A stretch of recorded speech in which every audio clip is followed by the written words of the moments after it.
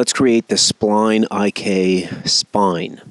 There is a handout that comes with this, and you can follow along with that, though I may jump around a little bit in it.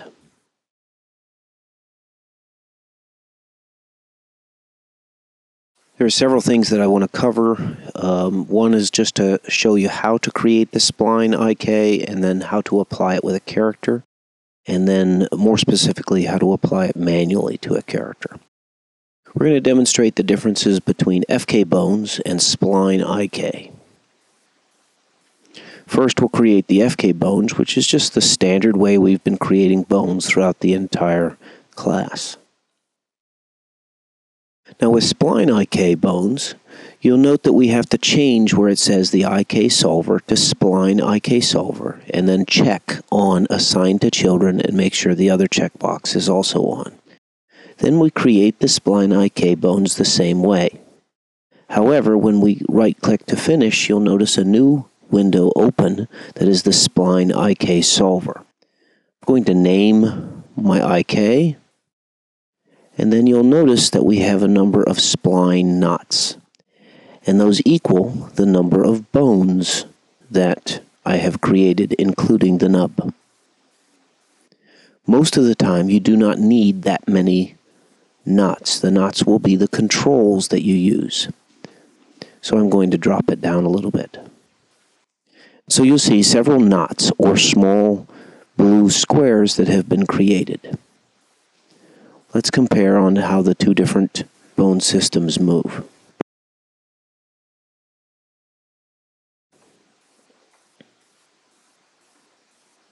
As with normal, the FK bones rotate only their child.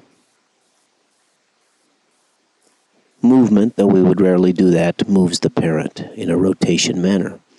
With Spline IK bones, we control the splines completely with the knots, or the little point helpers that are represented as boxes here. And you can see it's a very, very flexible spine. Can do some very interesting things with the animation of this. So let's move on to creating this type of system for an actual character. So we'll go over into the left view, and we'll note that right now in creating this, it's a little bit difficult because our hand is sort of in our way. So we're going to use something called viewport clipping to clip away. Now again, this does not affect the mesh. This is just showing us what we see.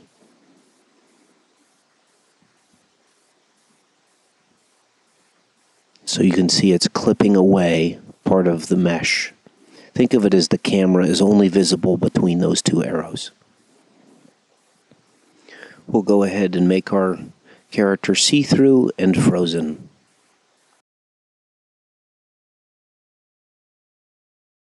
And we'll start and create our Spline IK spine. So we start at the bottom, and as in the past, we're going to make the 3 small joints on the bottom and then 1 big rib cage.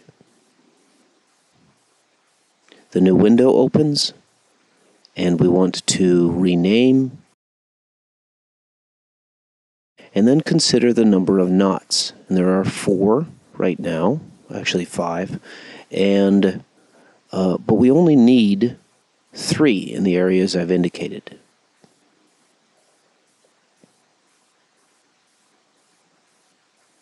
And there the knots have been controlled. I'll move it out of the body so that we can see what happens. So that is the root. The top one enables some very nice bending. And the middle one also provides that as well.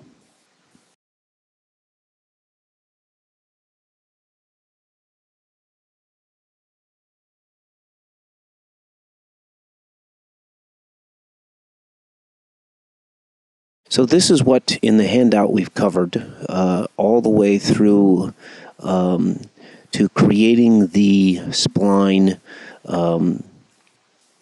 with the control knots is what they're called. And make sure that you're naming your bones. Now I want to show how to create the Spline IK manually. The advantage of this is that you're able to put the knots exactly where you want them to be. So you're going to create your bone system, instead of with Spline IK, you're going to create them with the FK spline, sort of the standard way of creating bones. Nice thing about this is that if we needed to, we could edit our bones for length and size and shape before making it into a Spline IK. Naming my bones, including a pelvis.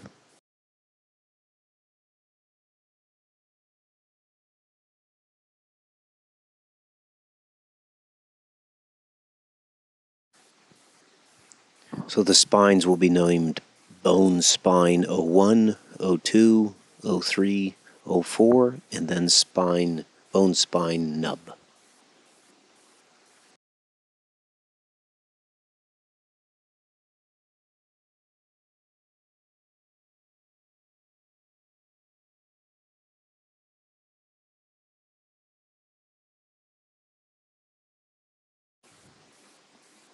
And the last bone is named Pelvis Nub.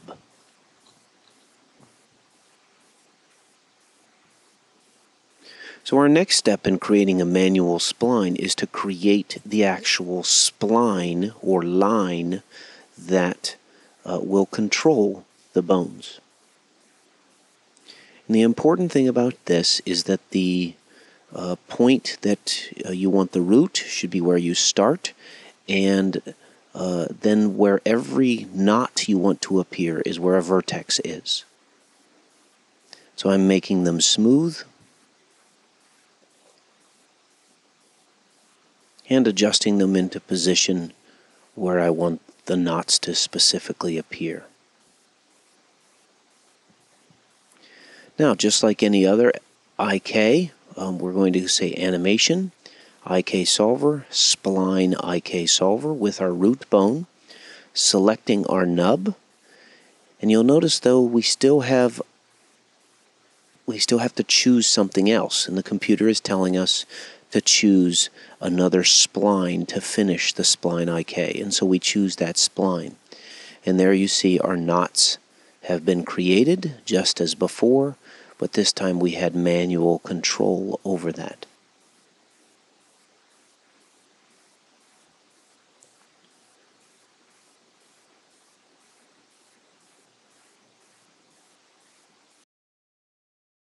So now what we want to do is we want to create some control objects, because we don't actually want to use those point helpers, but actually some control objects as we've been doing throughout the entire rig.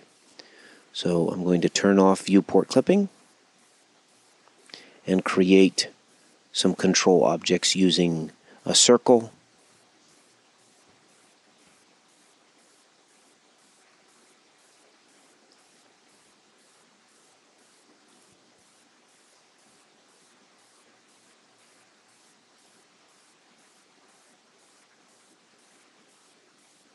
converting it to editable spline, adjusting its viewport settings so it's a little lower and takes up less memory,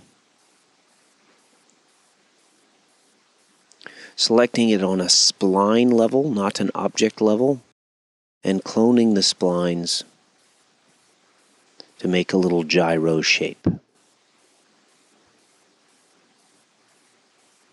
It helps to have angle snap-on to make it look a little bit nicer.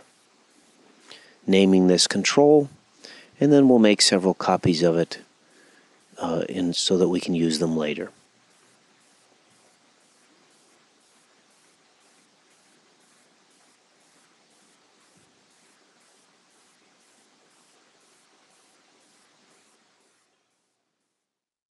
We'll rename a couple to use in the spline. So spline middle or top or bottom, whatever you want to name them.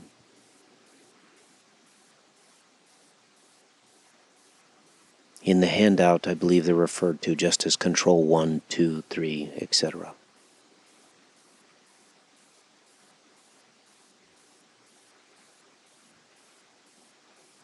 We're going to take these controls and align them to their appropriate knots.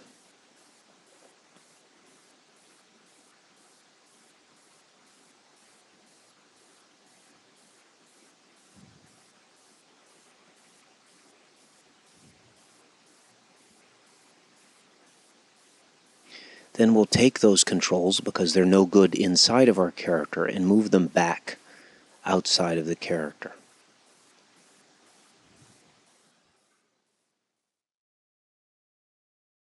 Now, we will take those specific point helpers, or knots, and link them to their associated controls.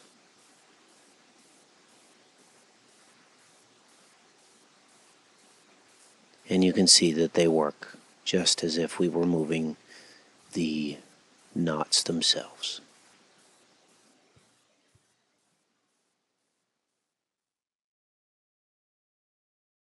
Let's move on and create our neck bone and our head bone, as well as the head nub.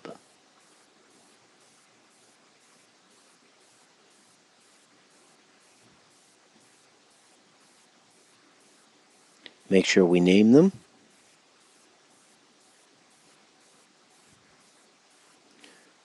Bone head,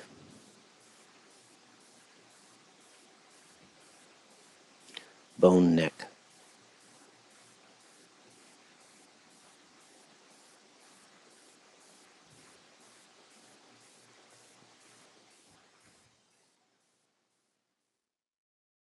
We're aligning it into the top of the spine nub, just to see if our bones are too long or too short.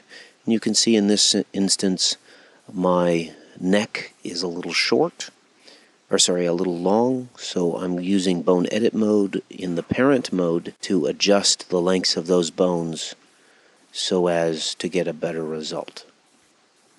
Make sure I exit edit mode and move my neck back off.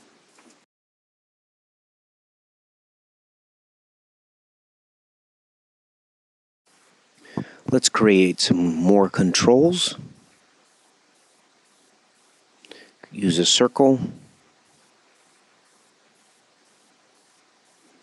and then align the circle to the pelvis bone in the position only, not the orientation.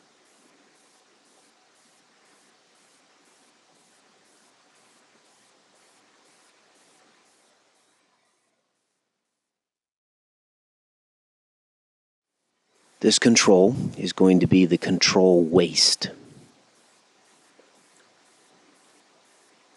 By moving this control, we should be able to move the entire upper body.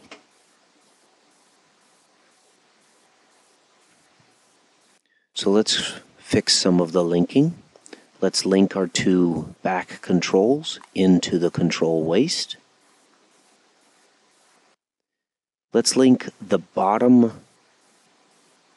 knot into the pelvis, and then the pelvis into the waist control. If we grab the waist control and move it now, you'll see so far our entire rig follows it.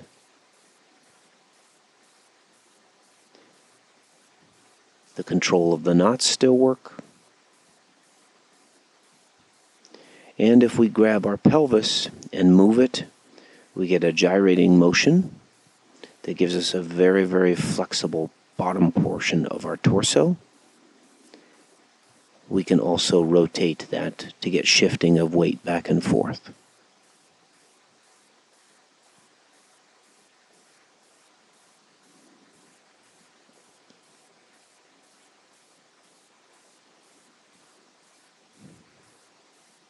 We'll continue in the next video.